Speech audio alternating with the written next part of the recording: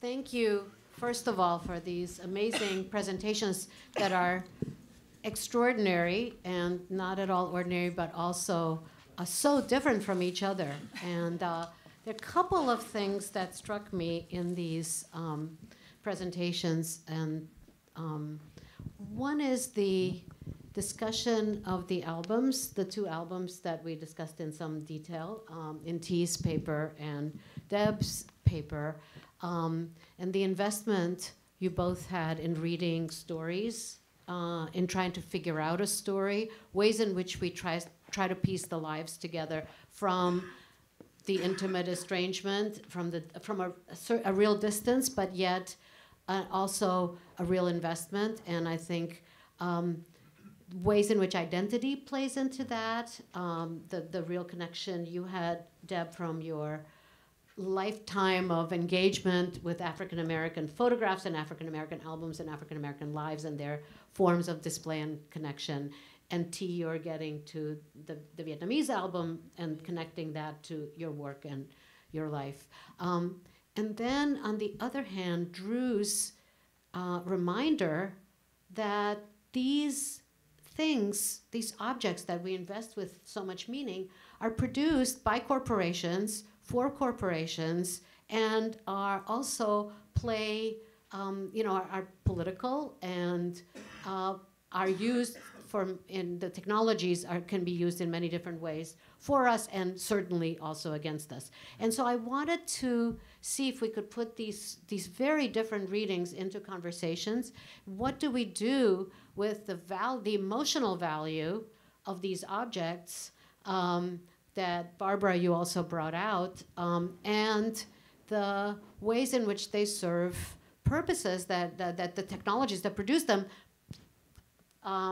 serve such amazingly impersonal and also contrapersonal ends. So I was wondering if we could try to talk about that question a little bit.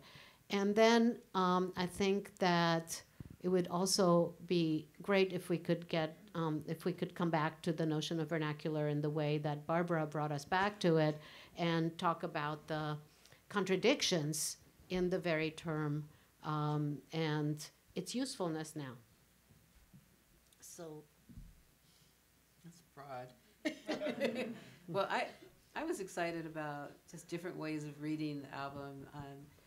When Brian called and shared with me that this was a spectacular moment to look at an album, and I always thought about my father's album.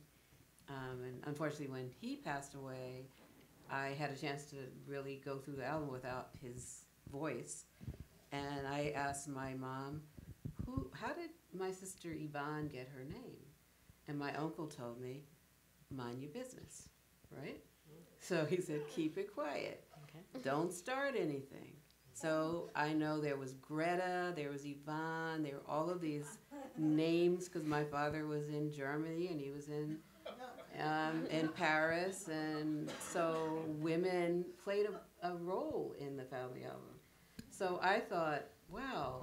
So then my uncle told me to mind my business, so I decided to kind of look at albums from a military point of view, how men travel, how they had the freedom to have an interracial relationship without the fear of being lynched. They could have a sexual relationship, they could have a love relationship.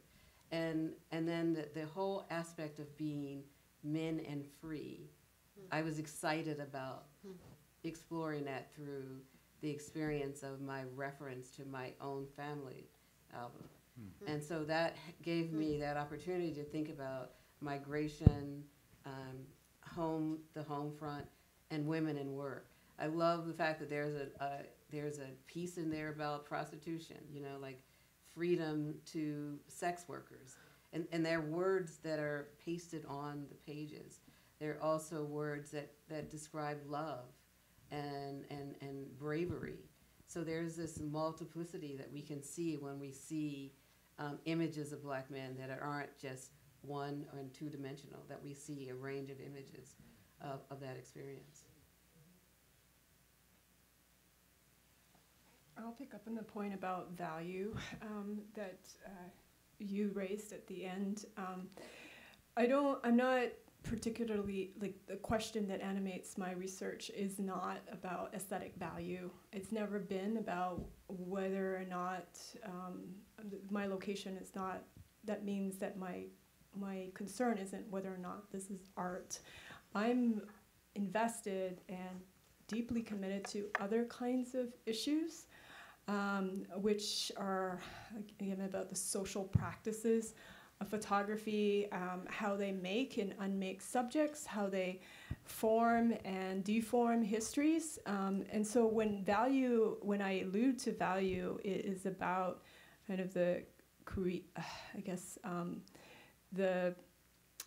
systems of privilege that have and desire that are behind that sustain this privilege, that enable some subjects to, say, find certain albums. In my case, the search for the story of South Vietnam, because again, this is a history that's been deformed or completely erased out of conventional archives. It's about understanding, too, that there's an active market amongst the Vietnamese diaspora trying to locate these materials. And so this has driven up kind of the value of those artifacts in, it's sold openly in it's not South Vietnam, but anyway, it's sold in the South in present-day Vietnam. But then at the same time, I was curious about kind of the interest in U.S. histories of this particular war through kind of quotidian objects, everyday objects. And you know, my understanding is that GI albums, like some of the ones that we've seen here, are extremely valuable. They've become very, very valuable. So why? Why is it? Is it a taste for nostalgia? Is it an attempt to kind of refashion this particular history to make it mean something else for kind of a post-memory generation? Or is it kind of a Ken Burns effect in a different way? But it's still kind of a desire for reanimating, it seems to me, or kind of a nostalgia for a particular kind of narrative of the war that I'm trying to push back against. So this is why I also feel that when the personal comes in, at least in this presentation, it's about remembering to locate myself, but also, I guess, an invitation, but also a caution that we also need to locate ourselves within this work. Because what we do with it through the collecting, curating, and researching of these materials means that we've actually formed a narrative about it, whether or not we acknowledge it. Even if it means asking the question, again, that's not of interest to me necessarily, but certainly is of interest to many members of the audience, is this art? I sort of intentionally titled my presentation Loss, and loss wasn't meant to only capture the absence of an image, but there was actually financial loss that companies experienced and tried to gain. Polaroid was hugely an unprofitable business endeavor. I mean, it repeatedly had losses, but it also posed a threat to the film market because it combined the hardware and software together. And in some ways, it was in that space of the loss that we have these kind of rich and highly problematic discussions about some of the issues that we are trying to assign to the vernacular, about the ways that we see ourselves or the ways that we circulate images. The other idea of loss that I've been thinking about is in the last series of images on Lost and Found is this loss of color that happens with the images that are scattered across Ishinomaki and other parts of Japan as a result of the tsunami. Because in some ways, as Deb was speaking, I was thinking about the richness of color of that photo album and how it survives over time. And a point to also remember is that's not easy labor, that many of these manufacturers who made these colored films would apply repeatedly varnish and other chemicals to the films and the film products so that they would last over time. And here in this instance, we see natural disaster having the power to, overcome human labor in some sort of way, creating a loss. But what is interesting for me, and I haven't quite worked this out, is this loss of color and what that means for how we read images. And color is an important element to the process of the Polaroid because it was that ability to see in an instant and to see in color and no longer in black and white. And so what that loss means is something I think is also worth considering.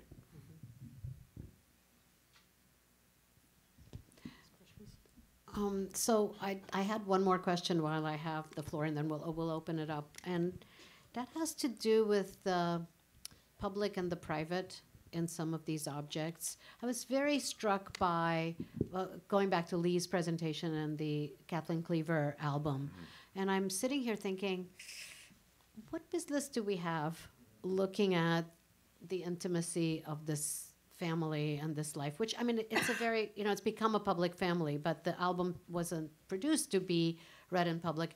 And that's where somehow, I know I've been rejecting the distinction between art and vernacularity this whole 2 days and being very stubborn about it.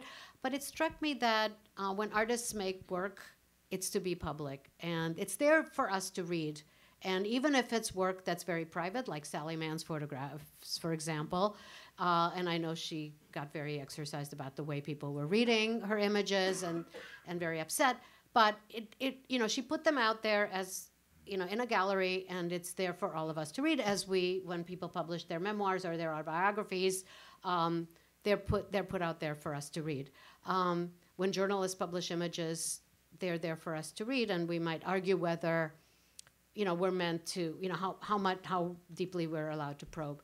But a lot of the things we're looking at here and that Arthur Walther is collecting and that we're looking at in the exhibitions are actually not meant to be looked at in that way, or weren't originally meant to be looked at in that way. In that way, and when we try to piece together a family or a life and look at the soldier's prostitution, who did he actually, going to the brothels and displaying their sexual life? Who was this meant to be looked at by, and what are we doing when we probe deeply into these private lives? So I was wondering if you had some thoughts about that, because I saw also a lot of protection going on in our readings and the hesitation in probing here, and there was a kind of ambivalence, I think, on behalf and in a number of our speakers in trying to expose these lives. And it's sort of where we started with Patricia's talk and Ariela's talk, objecting to the photographer's exposure of lives that were not meant to be seen in that way and in those contexts. I think differently about this album that I looked at. I think there was a sense of pride in that album that there, because of mobility, that he wanted, or whoever he or the person who collected the album wanted it to be circulated. They wanted to publicly let, even if it's not in the family, others know about racism, about their experiences of travel, their home life because of the photographs. I felt that the album, the way that the words were pasted on the page because it came out of the public, that it was an art moment, and I thought it was a creative moment, an artist book in a sense, or some type of craft book that wanted to be circulated. It was calling for people to know that it existed. And so I think that I would just kind of push back on that as the personal, because there was a sense of pride in all of the photographs. Even the pride of religion or spirituality, even the pride of the meal that the first meal for Thanksgiving in 1941. So there is a sense of, look at me, look at my travel, and so that's how I felt about the album. I thought it was more not as personal. So what role does anonymity play here? I think that in many instances, that is, say, we, and presumably, I mean, in other words, how much, wouldn't it make a difference if you actually knew who the person was? I mean, the name isn't enough.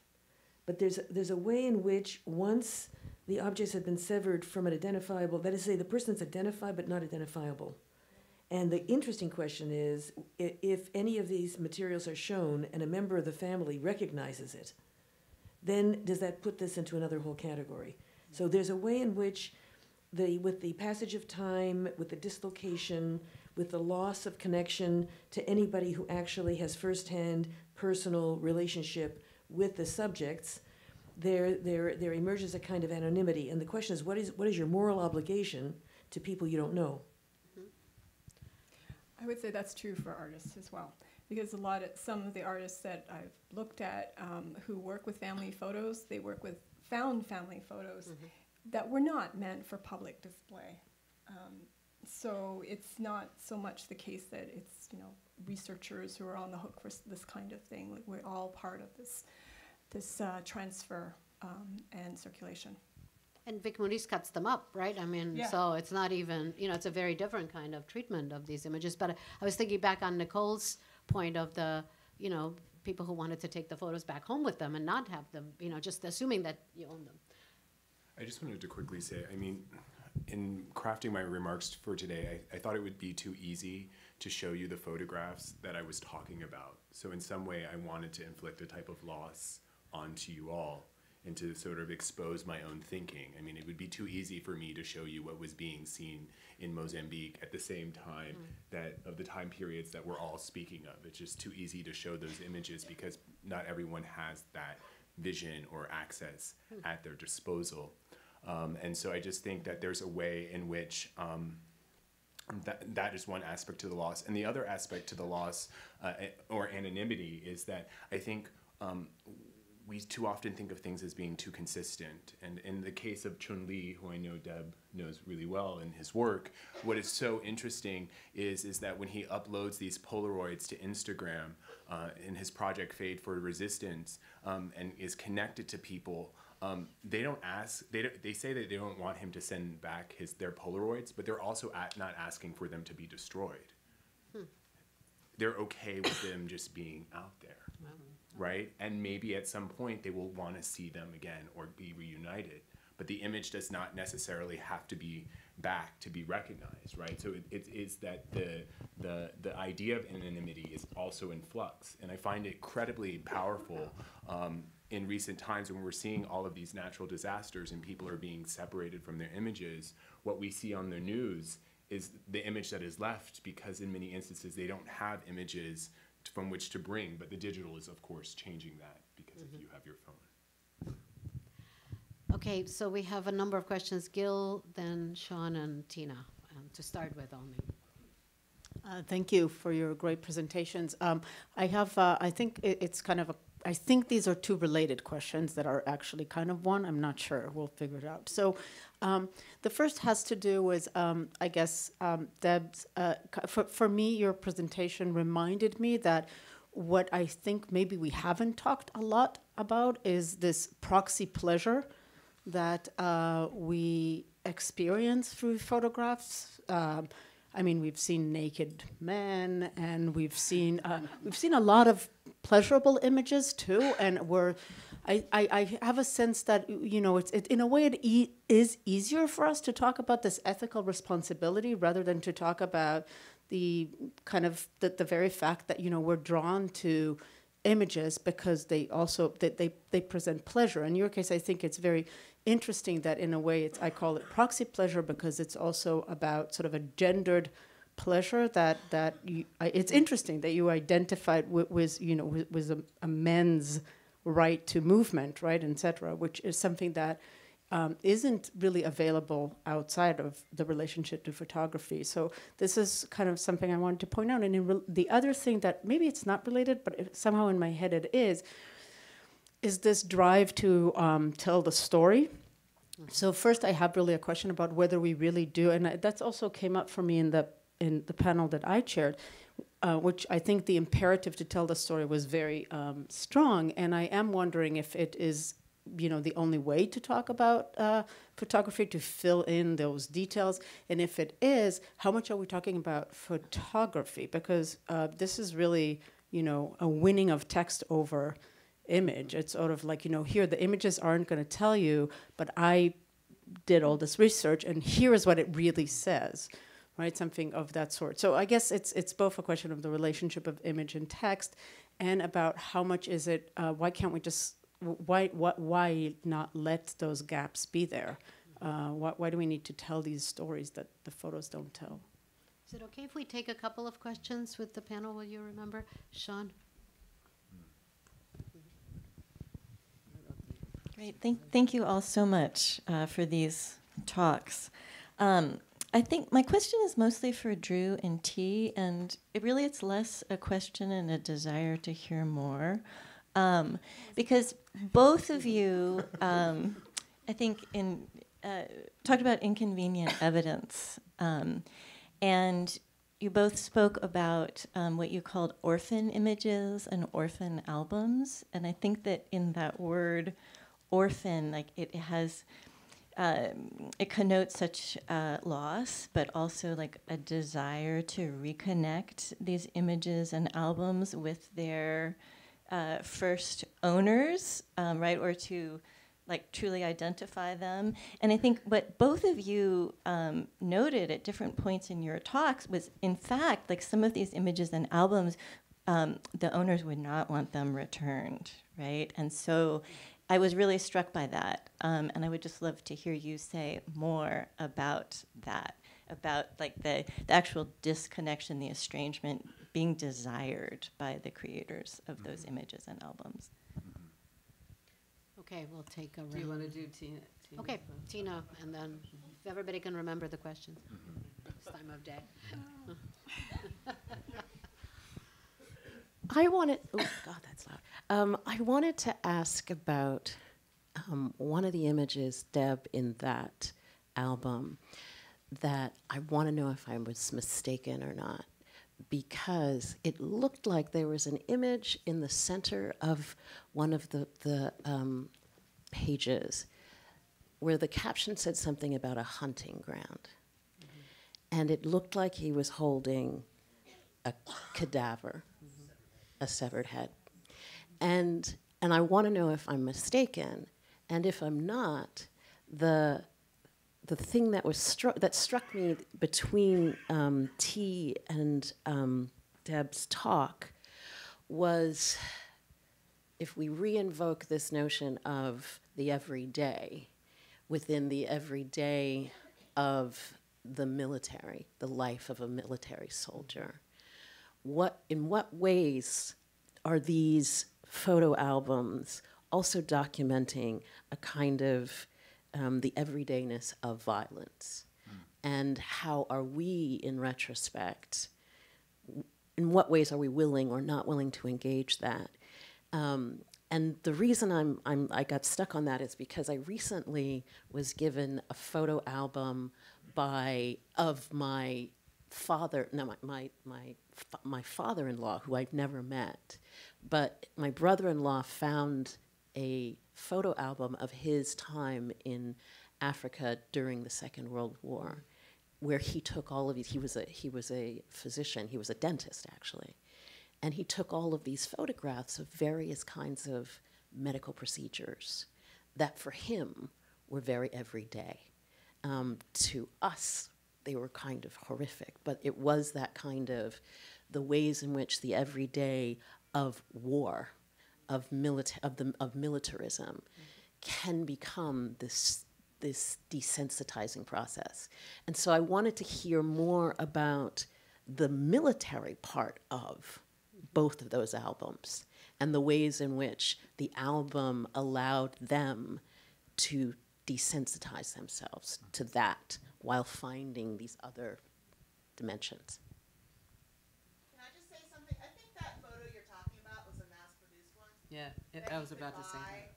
I know I've seen it before. It is. Wasn't with someone in. Right. Put it in his I album. needed to buy it. Yeah. It was a souvenir. It was like It was souvenir souvenir packs photo. that GIs could buy Yeah. Right. that had But it's in photos certain of worship. topless, women And remember, these are 18, 19-year-old guys. I And love it. Everybody's this is- participating in this. That's what good. you've done. That's good. That's good. They were interested. This is the kind of visual material they were interested in. Right. So you know, you were. So it wasn't actually the guy that No, cut that, someone's head yeah, off. he was not. But No. yeah, so that's a really that photo. popped But up that's on still eBay, horrific. It's still, yeah. And it's the shock. It's the shock of the image. But still, that the fact that is he put it in his album to show his friends at home, you know, but he didn't actually do it. Well, I think we're coming to, we're coming to, Of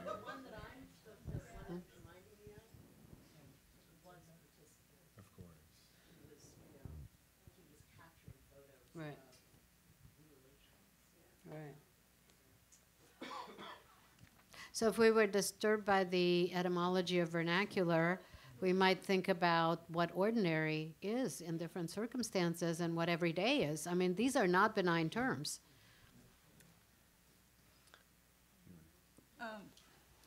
Thank you, Tina, for that question and observation. I don't mean to imply by looking at this military album that I'm wish to perpetuate kind of the ordinariness of its violence or somehow to cover it over. In fact, my project is doing exactly the opposite. The book is called Warring Visions, and what it's trying to do is to take kind of the image or take our understanding of war photography outside of, say, photojournalism, outside kind of and so a military album actually makes kind of the image of war quite explicit, even as it tries to kind of domesticate it by showing kind of the love that men have for each other, the ways in which they mourn each other. So other photographs, you have, you know, them sharing the photos with each other, and they're inscribed in the back. And one of them has like 2 dates and 2 different handwritings, and the bottom says, okay, well, this person died on a specific that specific date. So it's a memorialization, and so of course there is like this intense affect that is preserved in the album, but at least to my eyes, the violence of the lives in the album is nevertheless preserved. And I guess my interest is always to look for this violence that's latent in the ordinary and the everyday. Your question, I thought about a lot of just looking at the combination or combining the maker, if it's not Bauman or the other names that were mentioned in there, that the humor that I found in the creation of the album humanized it for me. It made me feel as if I was reading a novel, a graphic novel, that I wanted to find a story that connected, was disconnected and disjointed, but then I kept coming back to, I didn't know the pages, if they were the correct pages, but I like reading different stories, I like finding a mystery, and I felt it important to create some type of mystery and within the combining of the pages and the text, and that's what I was looking for with putting this presentation together. So it was important for me to find a story. Yeah, I want to say something about the notion of story and then get back to Sean's question about the idea of the orphan image. In my context, what I really struggled with was the idea of how do you tell simultaneity when so many different images are being seen. So it's too easy to lose the picture that in Mozambique there was a colonial war without thinking that African Americans within the Polaroid factory at the same time were protesting over shared concerns, right? But yet their shared concerns were very different. In some ways, the Polaroid workers movement wanted to protest surveillance in the US, and there were other different modes of surveillance being protested in the anti-apartheid struggle. And so in some ways, also what you find is images are popping up at different kinds of contexts, right? And I was like, great to see these images of Algeria, but how do you put those in together if you don't have the images? And oftentimes the very historical actors that you're speaking of are not processing those images simultaneously, right? They're articulating their experiences through orality or text or writing. And so in some ways, for me, the telling of a story is important to put these things into conversation and to create the simultaneity. In no way trying to stand in for something. And then Sean, into your question, what I've been thinking about is how this orphanage is in flux. And especially, I think, to build on Nicole's point of the space of incarceration in the prison, when there's so many different types of forms of surveillance that are happening. In some ways, many people who were incarcerated that I've taught or interacted with have wanted the Polaroid to say something else, to see themselves in a very different way than than they saw each other or the space of incarceration. And then strikingly, those images were also didn't have utility outside, right? Or they had utility because they were the only images that people had of themselves. And so in some ways, what I've also grappled with is the influx nature of people's changing relationships to this kind of orphanage or disavowal of the image. And I also think that that also happens naturally by the deterioration of Polaroids. One of the things that I didn't say in my presentation is you can't reproduce a Polaroid. When it got to such bad quality, some people in my course were saying they would send out their Polaroid for redevelopment, but they would get a 35mm print back because you can't get a Polaroid again. It's only this kind of one-time thing. And so it's interesting also how it deteriorates on its own with time, and that cannot be preserved. So I think it also speaks to another type of technological orphanage that is built into the medium itself. And just to think about the collecting images as the soldier collected the image of this horrific moment of that severed head, but it's showing the horror of war, the fear, othered experience. But then there's another image on a similar page that says, I haven't seen war yet, and I'm happy. And so that balance of the horrific and the I just want to have my drink in my hand and I haven't seen war.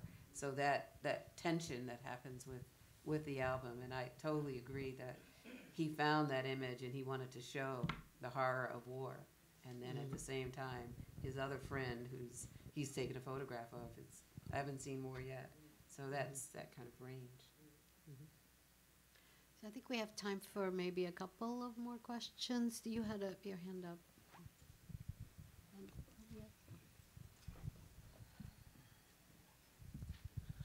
So I'm someone who works on artistic photography, so the discussion about whether or not to sort of jettison vernacular strikes me as very sort of interesting, because it's kind of like the modern, postmodern debate, right? But what happens with that, particularly for the materials that we looked at today, it seems that if we do jettison vernacular, then we've lost a place for the type of images that were so beautifully described today, right? That these, particularly, and I'm speaking as someone who's African American and looking at images where people are trying to be recognized as artists, but can't because of racism, and then this space of vernacular is where images of blacks can somehow be celebrated.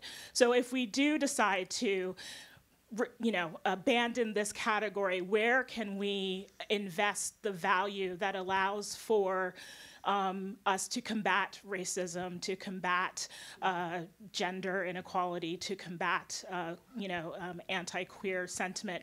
Where do we shift that value? To what category do we move it? I don't know if that was something that was raised in the conversation last night, but this was something that was, particularly after hearing the sort of last talk. So that's my question. Okay, one more question next to you, and then Patricia, and I think that'll be the end. Oh, sorry, he had. Yep.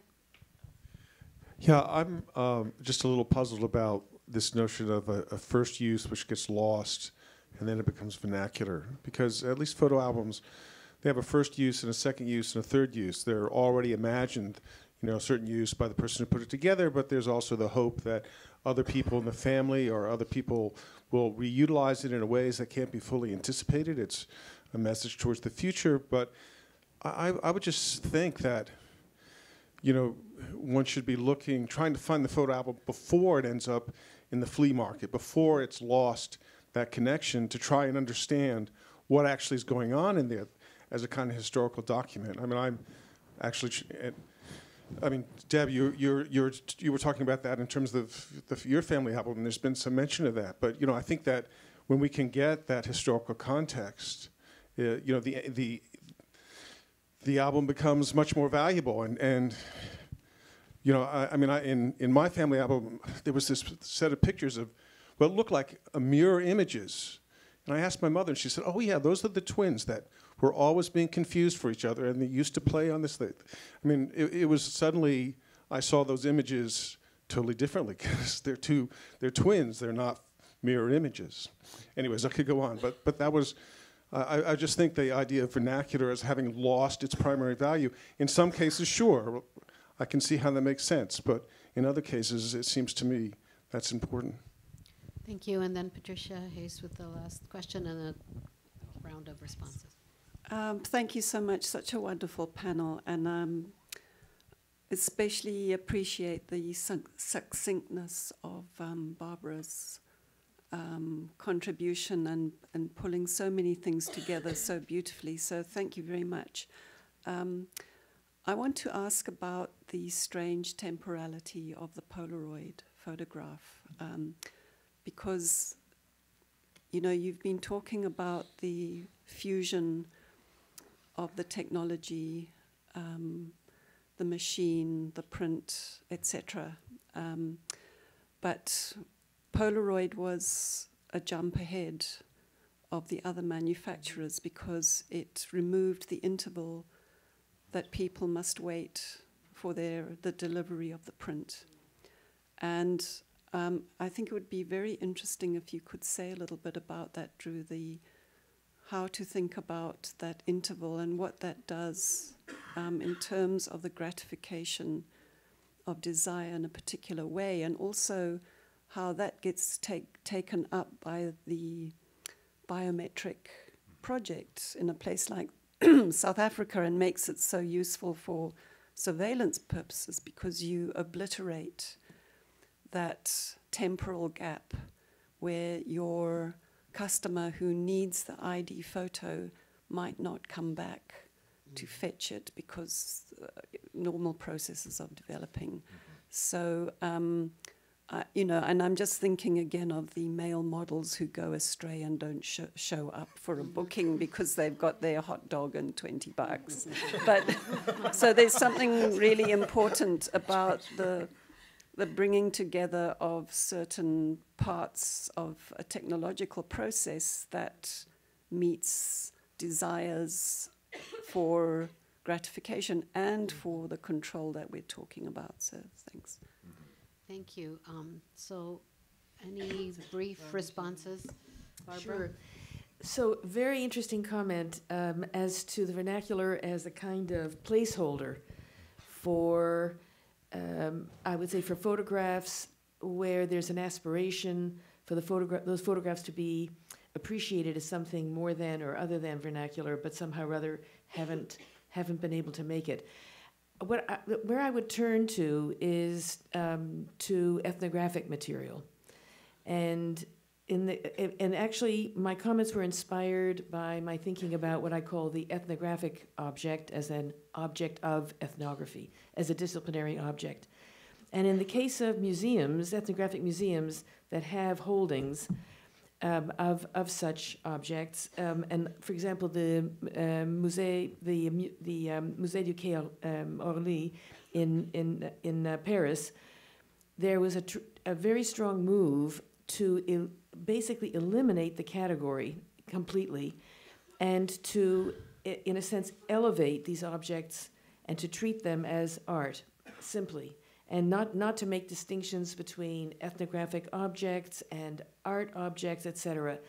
So in a way, I would say that, and also Marianne made a very interesting comment just informally last night, that there's also pushback, and you had suggested, what, in Africa, that the idea of the vernacular was seen as demeaning, and that to refer to some material, photographs, of whatever, but let's say photographs as vernacular, was not to treat them as having the added value of being vernacular, but rather as being somehow rather lesser than, let's say, art photographs or professional photographs or some other kind of photographs. So I don't believe that preserving the, first of all, I guess my pitch is not to think of the vernacular as a category. That's actually my pitch.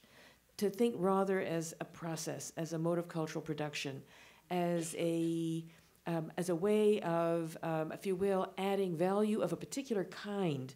And the question is, what is the nature of the value that's being added when something that was not born vernacular is appreciated as vernacular? So I see it as a kind of,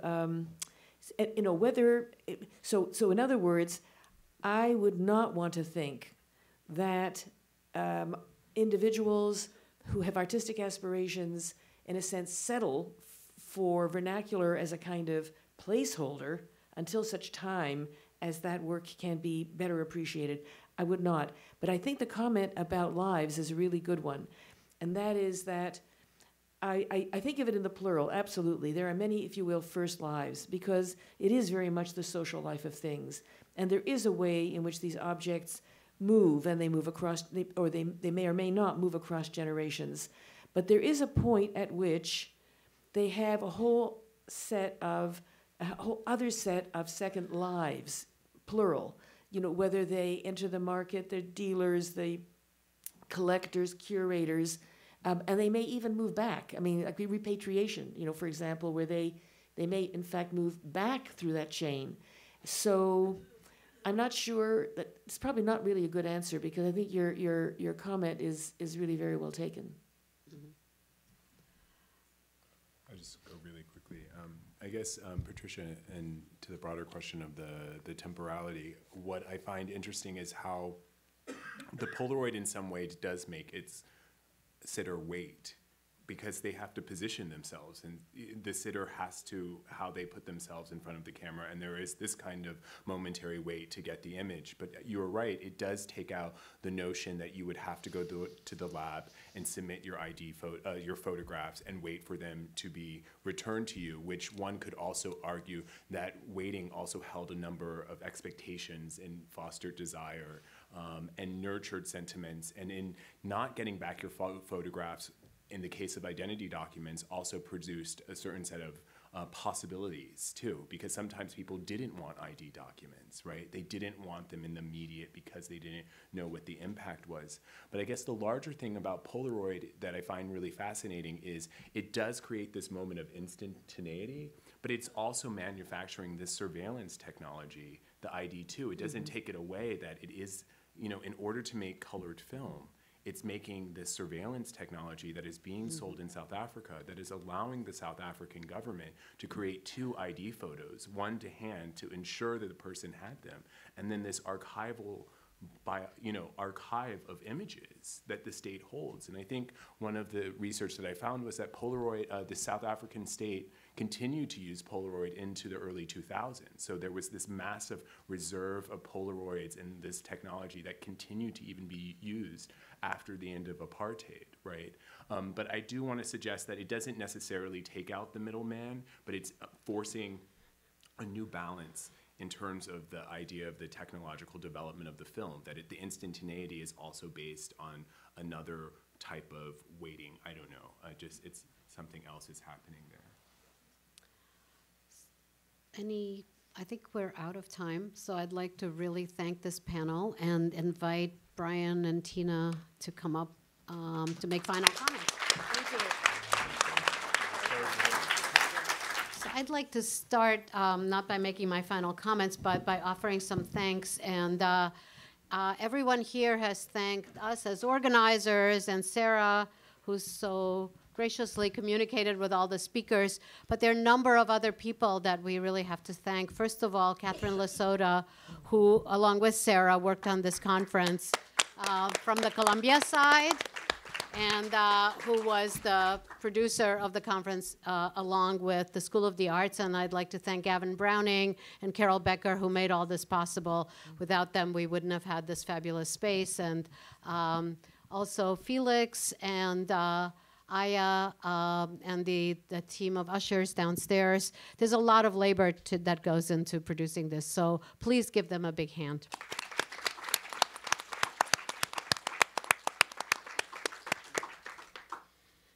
Fantastic.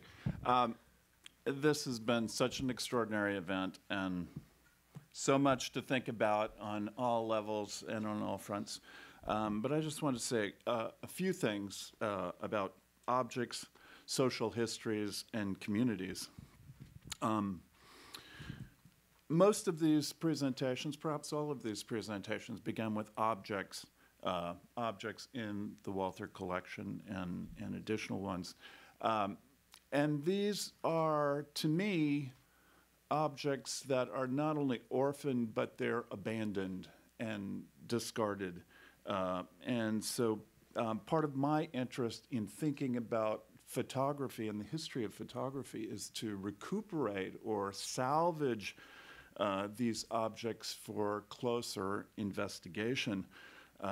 So the Walther collection is kind of orphanage for these stray objects, which really need to be given life. They're as orphans, their backstories, their histories have often been lost or curtailed or suppressed. And this particular selection of objects often represents the most invisible kinds of lives that we can imagine.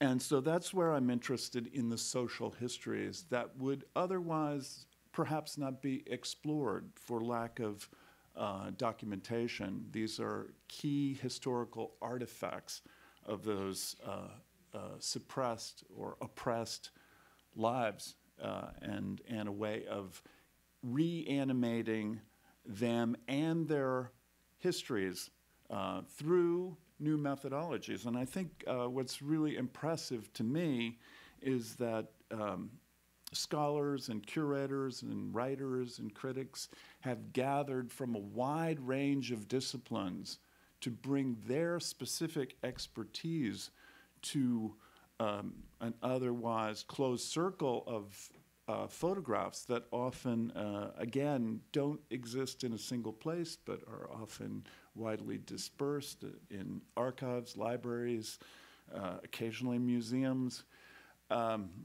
And so I celebrate not only the advance of those methodologies, but the willingness of scholars to take on this assignment of giving new meaning to these fugitive objects.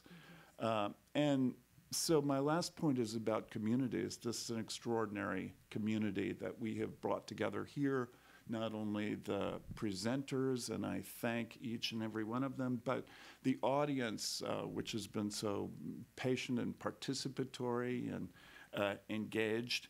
And I think that really represents not only our own personal and professional interests, but also the communities that these objects represent and speak for, often which don't have a voice, which don't have a visibility. And these approaches that we've talked about here give new meaning and voice to those objects in communities. So I thank you all for that.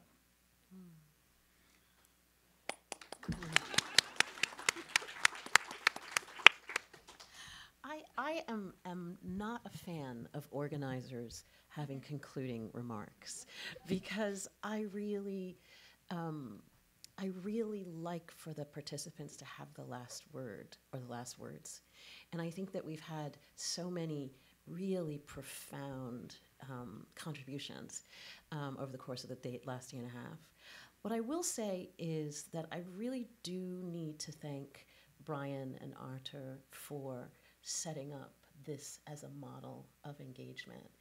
I've never felt luckier than to be part of this as a model, which is that you've extended to us an invitation to think about exactly what you're saying, a collection that is vast and valuable for so many different reasons, and that has been reclaimed and is now being offered to us to think with.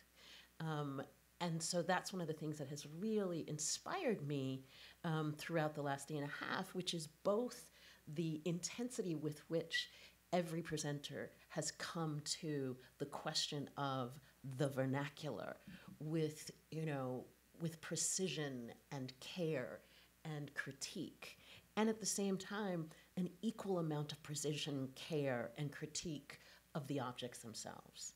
And so I've learned a vast amount about a collection that I have always known was, a treasure, but that we've been able to share that in a public forum. So I want to end with that as my reflection and my comment, and also to echo what you said about it's an extraordinary thing to have an audience that engages us and our aspirations and our questions so enthusiastically. So thank you for that.